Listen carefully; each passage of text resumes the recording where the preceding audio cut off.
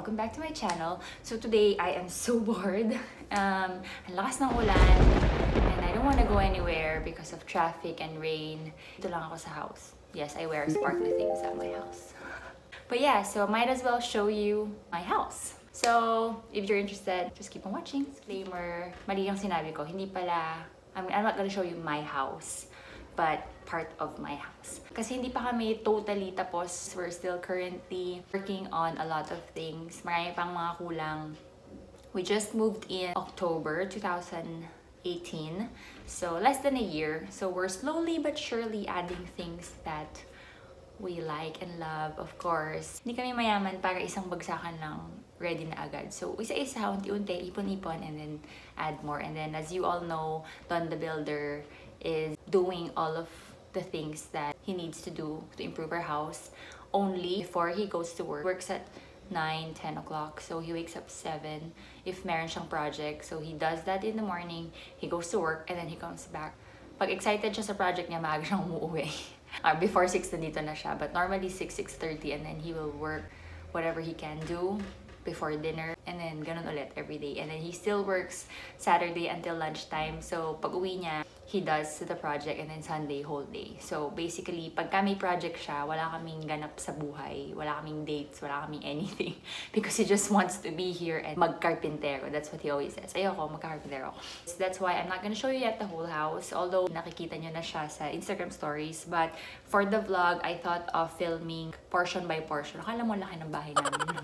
As of now, medyo complete na itong living room where I am always lounging. So this is what I'm gonna show you first.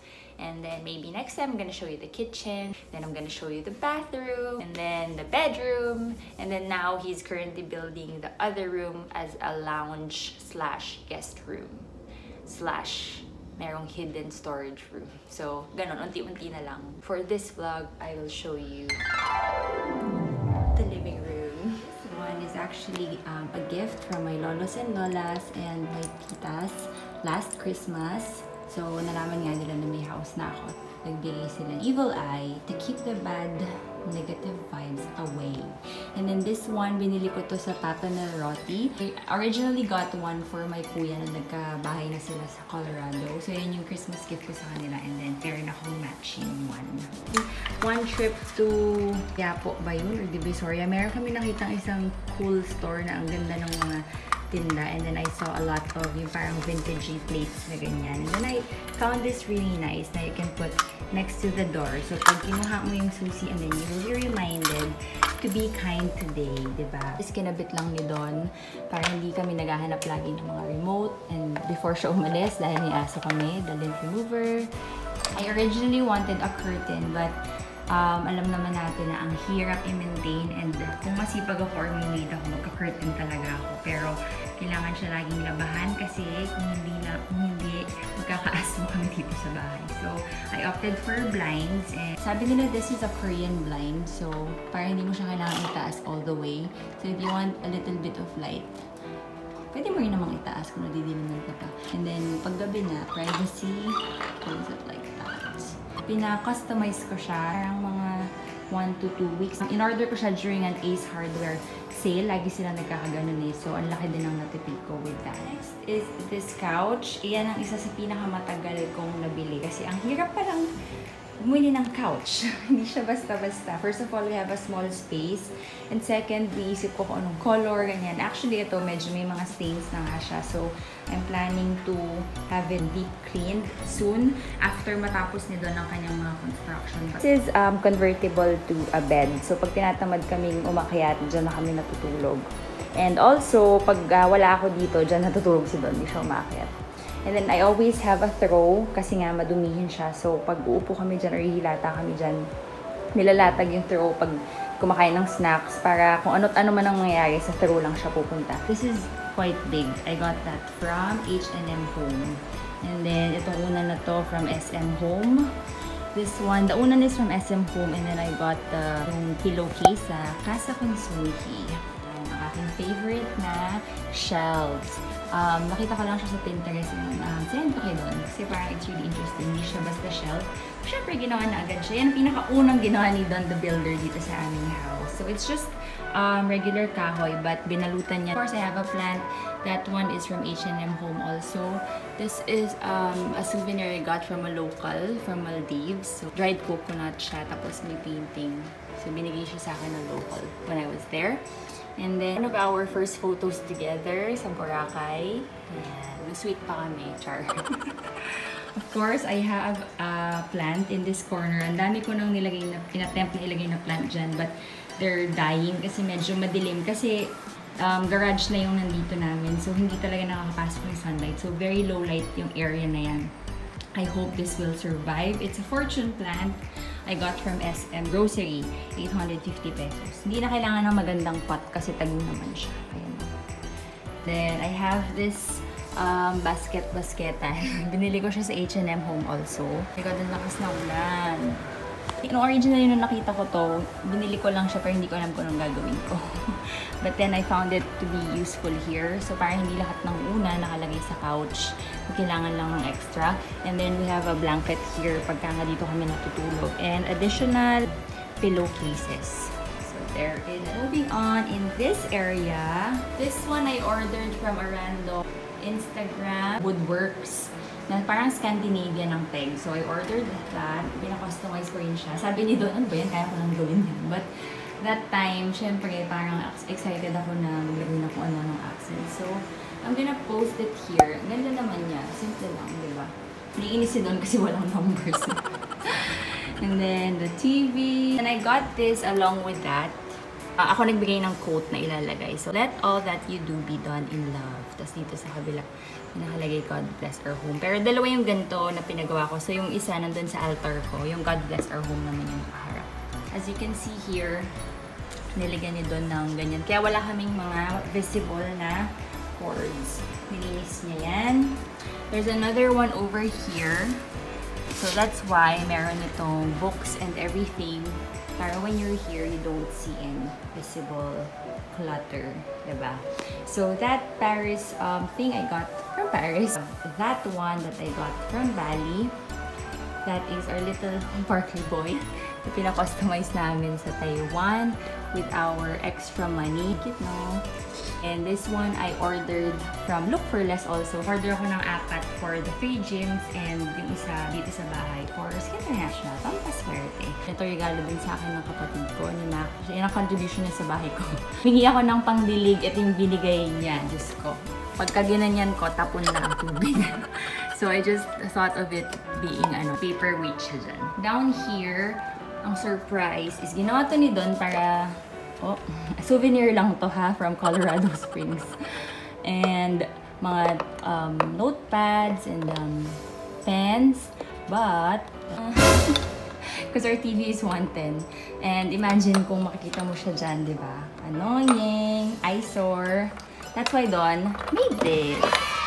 So you don't see annoying things, diba? Diffuser lang. And then this really cute. Ubus na siya. This is a candle that I got from Robinson's Home Department. Ang gaganda ng tinda sa Robinson's. I think depende sa Rob. But ang daming magaganda. And I think this just matches the interior dyan. Kaya iniiwan ko na siya dyan. And our speaker. And this calendar is super cute. Nabili ko siya sa National Bookstore. And then also this one, pinagawa ko pala siya. So, while I was in Maldives, yung particular area na yun, pinaint niya. And then sabi niya, what if I put your name and the date? So, I found it really nice. Touch. Of course, Tita of Manila. So, nandiyan ang aming big malayo.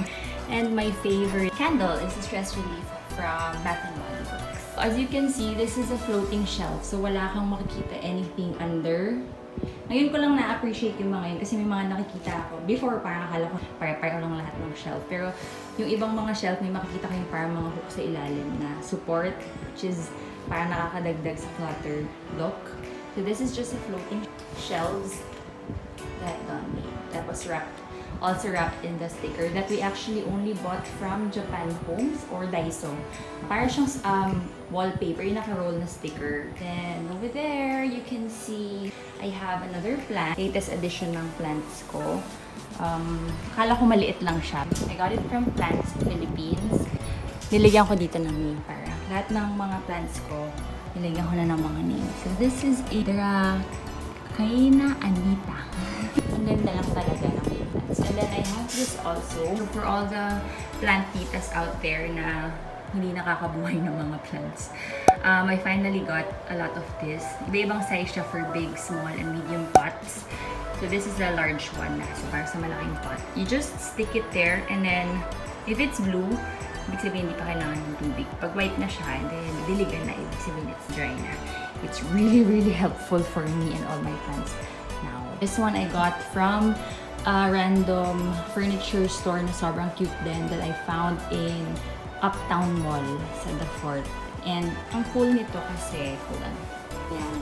Meron siyang storage inside. Kung sa ibang area niyo ilalagay, you can put magazines or any other things. I found it really cute. Hindi ko pa alam nung time na yun kung saan ko siya ilalagay. But then also, another thing na nagustuhan ko is, ayan siya, bilog, but then flat tong corner na to. So, perfect siya na isandal ko sa wall.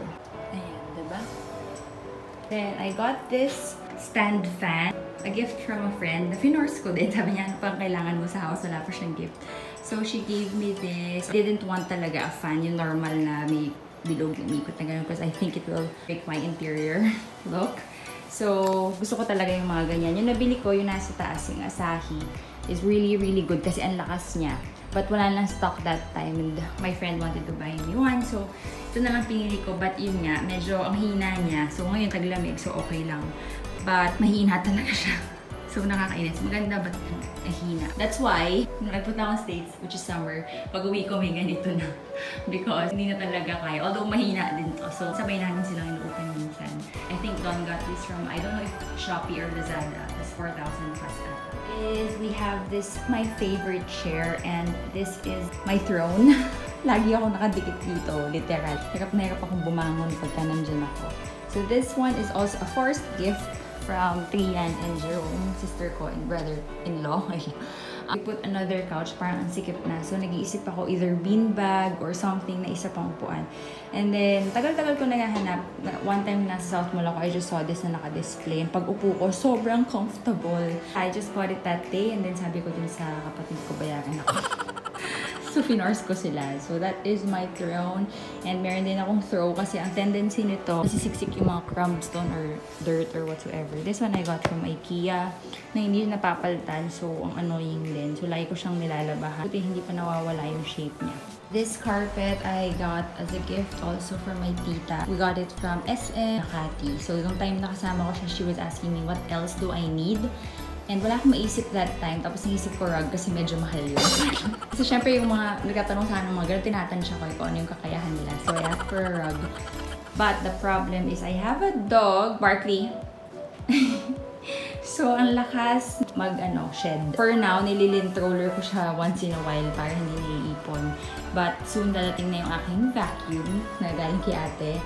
Someday, I will also invest on a Roomba, yung robot na vacuum. Para everyday, kasi kailangan talaga siya pag may dog ka. For now also, tinutupi ko to, tinatago ko muna yung rug. Lalo na, excuse me, lalo na si Don is nag-aakit-akit pa siya ng mga plywood and everything. So, ang lakas ng alikabok. Kaya hindi ko siya masyadong binigay. And our final thing pala in this living room is wala pa kaming table na mahanap.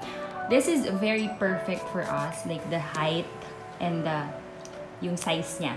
Pero wala kang makita na ganyan. Either pag ganyan kababa, ang laki, or pagka naman maliit lang siya, ang tangkad niya.